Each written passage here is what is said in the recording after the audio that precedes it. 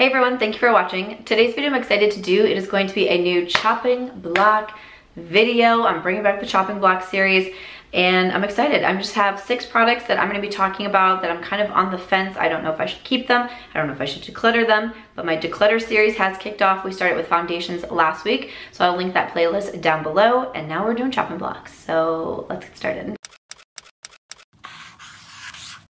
All right, welcome. Starting off with the Vegas OOTD to blow you away with my outfit. Mismatched grays, you know, like what do you do?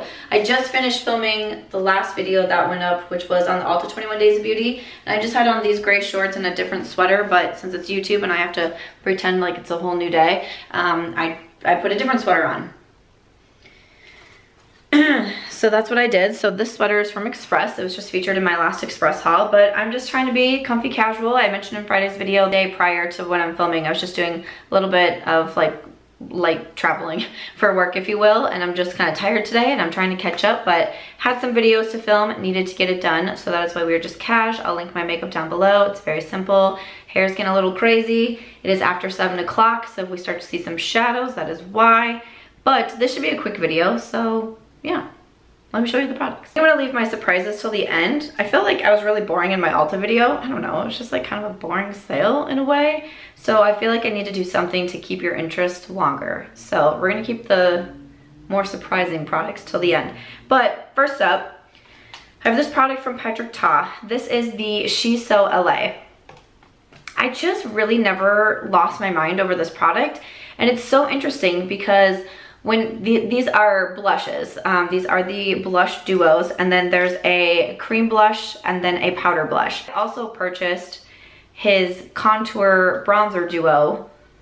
She's Sculpted. I believe this is the one that I got, and it looks really similar because this is, you know, these are blushes, but they're more, you know, they're more like tan blushes, if you will. Like kind of looks like bronzers.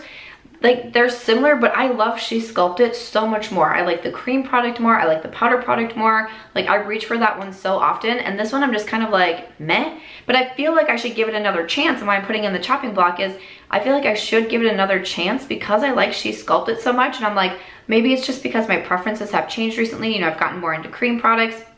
Then I'm like, I think I just need to give it a solid second chance and decide, do I want to keep it around? Do I feel like it's necessary to keep around if I also have She's Sculpted? I'm not really sure, but like I wanted to love this product because I feel like so many people did, but maybe giving it a second chance will change my mind. Alrighty, a concealer. This is from Charlotte Tilbury. Char, don't get mad at me, but this is, it doesn't say the name. Charlotte does that to so many of her products. I can't keep filling out, you know, like the customer complaint cards or like the suggestion box cards. Like I keep filling it out like Charlotte. You gotta put the names on the products, but this is like the Magic Vanish concealer or something like that. This is the shade Fair. It is super, super light.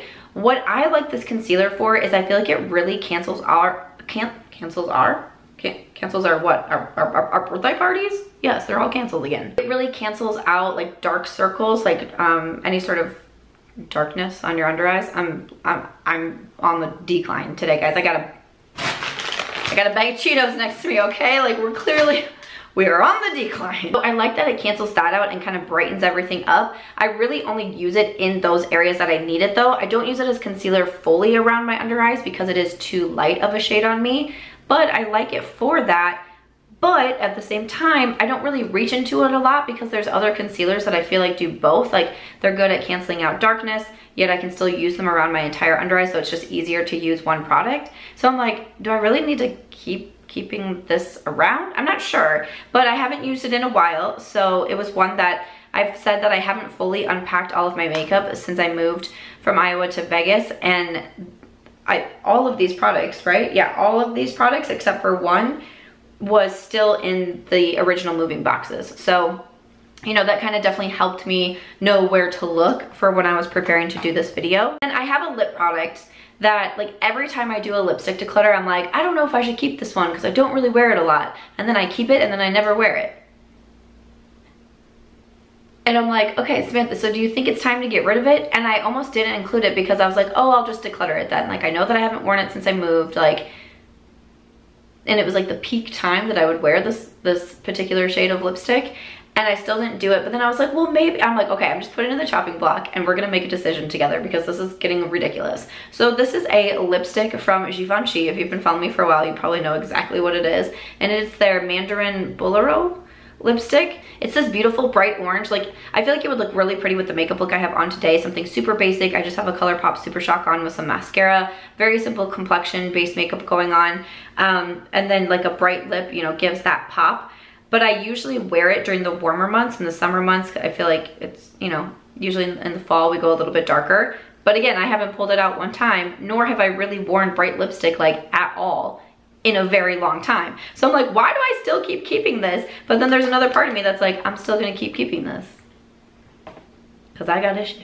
And then I have a pigment from Colourpop. So this was in collaboration with Kathleen Lights, and this one is the Archer. So I bought the Scales, which is a light pink, and then also the Aries, which is an orange with a bunch of gold glitter in it. It's so beautiful. I would say the Archer was the one that I liked the least. I got it because it was purple and I like purple with green eyes, but it's almost like the other two I felt like were more just easier to apply. This one I feel like could kind of get a little muddy, a little messy on my eyes, so I just really don't reach for it all that much. These were limited edition though, so you can't get this one anymore. So I'm like, do I want to give it up because it's different in my collection? But then it's like, well, I have two other ones, but then I'm not sure. Like I don't know, I'm not sure. I feel like I need to try it a couple more times and see, like, did I get any better at the application, or am I still having those issues? All right, and then for the surprises, when I saw this product, that was Aries if you just heard her sigh.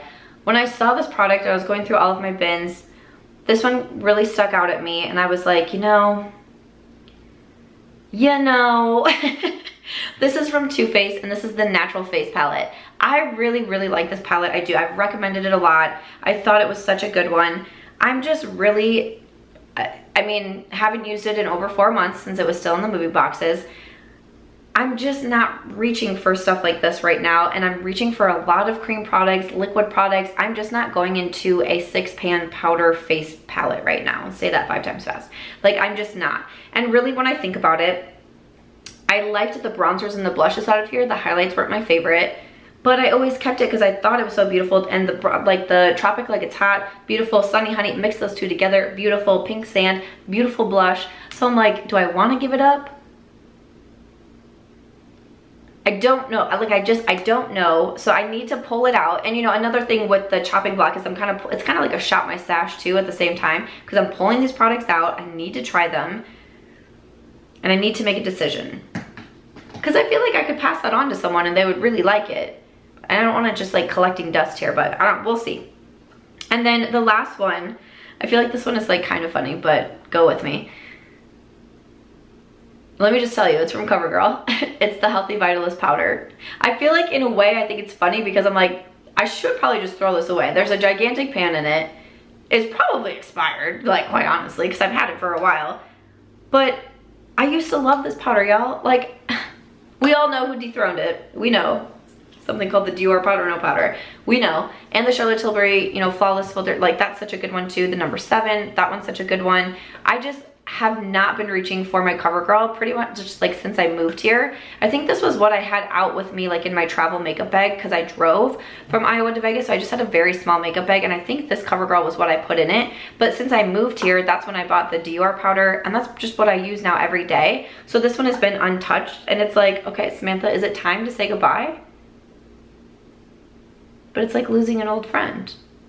I don't know if I'm ready to say goodbye. And I just haven't used it in so long. I'm like, I just need to use it. I just need to use it and try it again and see what I'm thinking. And maybe I'll be like, you know what? No. We're just better off as long distance friends. We don't have to be in a committed relationship. I don't know what metaphor I'm trying to say there, okay? But I don't know, I just was thinking maybe that would surprise some of you to see the Covergirl in here. But it's funny because it's been pulled out. It sits on my desk. And I look at it every day. And then I look at the Dior. So it's like, I don't know. We shall see. Those are I think that was 6 products. The 6 products that is on my chopping block. The 6 products that I'm going to be trying out. I'm going to try to do this series consistently. I failed last time. But in my defense, I was also about to move. So, you know, there's that. But I'm gonna try to do it a little bit more consistently and try to get through some of these products and decide, you know, what I wanna keep, and maybe try to use some of them up, like this Covergirl, like try to use some more in there. But that is it for today's video. Hopefully it was like a short and sweet video. I hope that you enjoyed it. Let me know what you thought of the products that I pulled out to be on my shopping block. And that's it. If you enjoyed this video, please make sure to give it a thumbs up. I hope you also consider subscribing before you go, and I'll see you in my next video.